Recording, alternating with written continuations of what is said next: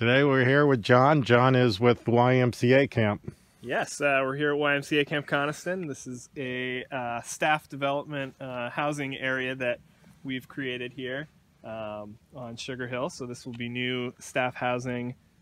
This is a two-phase build for us. So we've got 5 units going in this for the next summer's use, and we'll be adding 4 more additional units in the future here. So we've done a lot of site work over the last few months to get the spot ready. We've got the plumbing all roughed in and ready to go with so we've got the 2 pipes there for each unit. One will be a main septic out for each cabin and a clean out behind each. So we've got each pad marked off here for where the units will be sitting.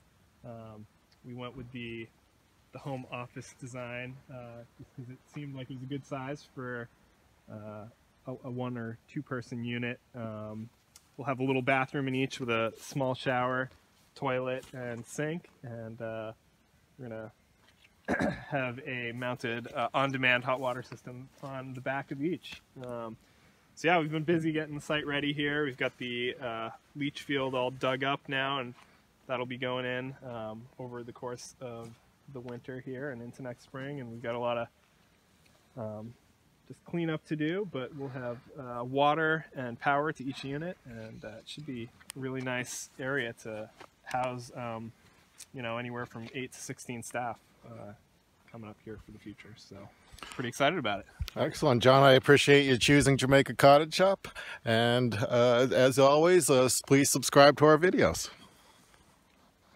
It was perfect.